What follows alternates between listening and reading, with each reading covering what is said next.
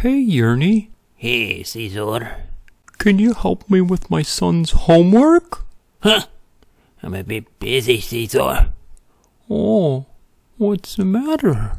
Damn unicorn hunters keep poaching the altcoin forest. Oh, what's that mean? Can't get me unicorn meat at a fair price.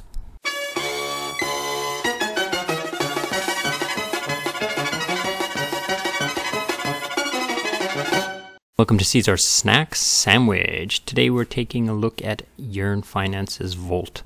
Now I wanted to make a video about this Vault for a little while, and it's not actually a live Vault, it's more like a strategy and test right now. But I wanted to make a video about it, but it's kind of a simple Vault, so I didn't want to spend a whole video on it. However, there was a tweet out today that I think warrants this Vault being talked about. So let's swing over to Twitter and see what tweet I'm talking about. So here's Carlos Ceazor. He's one of the developers that works with both HEGIC and Yearn Finance. I follow him on Twitter, and you could probably follow him too. Now you could read this if you want. It'll probably be faster for you to read this, but you don't come here because you want me to read to you. You want me to draw some pictures for you and talk about them. So let's head over to here and talk about this now. So here we are, okay? So this is the strategy that he's currently working on, okay? And this is what it looks like. So it's a Z-Lot strategy. If you don't know what Z-Lot strategy is or what Z-Lot does, I'll talk about it a little bit more in a second. But the actual product of Z-Lot is not part of this Vault, so we don't really need to worry about it too much right now. When I get further down through the flowchart down in this area here, I will explain back to you what this is doing. So, user has Z-Lot tokens and he wants them to grow. So he puts them into the Z-Lot Yearn Vault, or the Yearn strategy, or the Vault that has this Yearn strategy. Okay? Now what does the Yearn Vault do with these Z-Lot tokens? They will stick them into the Z-Lot staking. So on the Z-Lot staking website, let's swing over there and take a look. Here's the Z-Lot Finance, and you go over to Z Governance, and you see here is where you could stake it. If you had your own Z-Lot tokens, you could come in here and stake them. Now by staking Z-Lot in here, you gain HEGIC tokens, okay? Now if you don't know what these are, I'm not going to get into them all right now. You'll understand more later. So you get these HEGIC tokens just by staking Z-Lot here. So back to the flowchart. Here we are on the flowchart again. So like I said, user deposits Z-Lot into the Vault. The Vault sticks it into the Z-Lot.finance staking. The staking will earn you HEGIC tokens, and we want to convert them to HEGIC tokens. So how to do that? We can do that simply on the site here. You would go to stake, and if you had HEGIC tokens here, you could withdraw your HEGICs. So HEGIC is basically the coin you would get because you deposited HEGIC tokens into this protocol.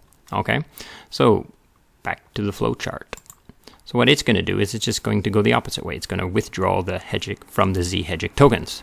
And then it's going to have a whole bunch of HEGIC tokens, right, from the rewards. Now what is it going to do with those? It's going to take them over to Uniswap and convert them to ETH. Because, you know, all the pools in Uniswap are ETH pools. Well, most of them, right? So the HEGIC token has to get turned into ETH because there's only ETH versus HEGIC in the Uniswap pools.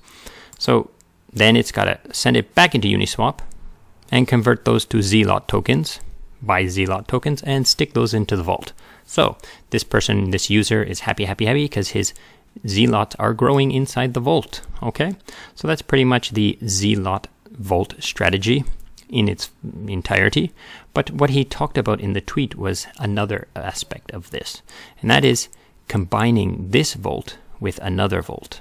Okay, another strategy that he has ran and developed and tested already, and it's called the HEGIC Vault. Okay, so this is another user, maybe the same person, but it's a different token from a different wallet or different person or the same person, and they stick it into this Yearn HEGIC Vault. Okay, it's another Vault.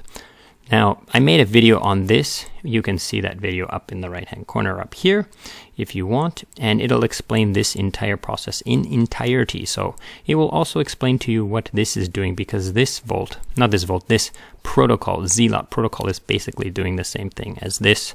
So if you watch this video, you'll understand what this protocol is doing as well. Okay, so this user sticks his HEGIC in here, and it starts, he's got to put it to work, right? So the vault sends it into HEGIC. So by using 888,000 HEGIC tokens, you can start earning either BTC, WBTC, or ETH. So let's pretend that we went with ETH first. So they would produce ETH rewards. So we could then claim these ETH rewards from the HEGIC platform. This vault could claim these rewards. Now what's it going to do with the rewards? It's going to send them to Uniswap, swap them for HEGIC, and then stick the HEGIC back into the vault. Okay, so this is pretty straightforward. It's two strategies working kind of at the same time, independently, with no real like unicity, no symbiosis, right? So let's add a little factor in here. Let's think, why not put these things to work with each other? Because if you see here, this one's selling ETH for HEGIC, and this one's selling HEGIC for ETH, right? So why are we going to use Uniswap to do this? It's going to add up fees. Now in his tweet, he does mention that, you know, the fees are the main reason to avoid, but there's also another risk, right? Let's say I'm a coder or a hacker or an exploiter, and I see there's a whole bunch of, you know, HEGIC coming here, and I know he's going to sell them for ETH. Or, you know, I see he's got a whole bunch of ETH, you know, I know he's getting ready to sell them for HEGIC. So what am I going to do? I'm going to make a little trade, you know, I'm going to do a little arbitrage in here and try to make a bit of money off of this that I can see coming. So that's not great, right? And it's inefficient, and it's also giving these fees to people, right? So these opportunities for arbitrage. So let's swing over. So what is he proposing? Is instead he's proposing letting these two interact with each other. So the ETH will instead go, let's go first here. The HEGIC will go straight down into this vault, and they will swap it for these ETH. So he will get the ETH, right? The ETH will come in here and become Zealot and go into here. And then the HEGIC will just come straight down into here and get deposited in here. No, there's only one transaction now. This one, the ETH will go over here, and then they will send it here. But you get the point. The ETH goes in here, becomes Zealot, and then the Zealot gets deposited in here. And it doesn't actually even have to go up to this vault. This one, they could just coordinate with mathematics. You know, oh, I have this much ETH. Oh, I have this much HEGIC. Okay, let's swap them. So I could send in the ETH, turn it into Zealot, and stick it in here. So this one could pay that one, and at the same transaction, this one could send its HEGIC straight into this vault. So as you can see, it's quite nice, right? Now, one more bonus thing he decided to add to it was the fact that Cream Finance is currently doing a proposal. It's like 2 days left, and it's at 100% for it. And that is HEGIC tokens being used as collateral. So the HEGIC that was, let's say there's more HEGIC here than ETH. So these extra HEGIC could be stuck into Cream and be gaining until there was a perfect amount where this swap was perfect, right? And also, this one needs to gain 888,000 HEGIC tokens before it can interact in this block. Okay, remember the other video, right? If you want to find out what's in here. Before it can send the HEGIC tokens in here, it needs 888,000. So what does it do? It just leaves them sitting here doing nothing. So why not stick them in Cream, lend them out for a little while, get some APY, and then when this goes up to 888, and it'll go up faster because of the APY, then it can deposit it inside here. So this is a good taste. Okay, this is just the surface of what's going to be happening in these version 2 vaults. Okay, these 2 vaults, these 2 strategies. Maybe it's all one HEGIC vault, you know, but it's 2 strategies interacting with one another and working in symbiosis and protecting each other and reducing fees. This is fantastic stuff. Okay, so that's pretty much it. I think that covers it, and I hope this was good for you and entertaining, and thanks for watching. Goodbye. Hello, thank you so much for watching, and if you'd like to support the channel, there are a few ways you can help me out a lot. Number one is I have a Gitcoin grant. This is a pretty unique way to help out Basically, the way this system works is if you supply me with any kind of donation, then the protocol itself will also match your donation with like an increasing amount the more and the more the people donate to me. So for example, if you were to give me 1 DAI, the protocol will give me 4 DAI, which is great, you know, so your 1 DAI can go a long way. So please feel free to come here and check this out.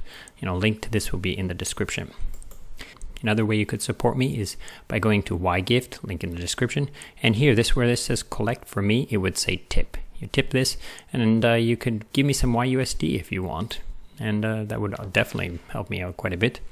Another way you could support me is you could check out my Rarible store and purchase an NFT. Now, the best kind of support is just you watching my videos and liking them and subscribing. So if you did that, thanks so much for doing that, and goodbye.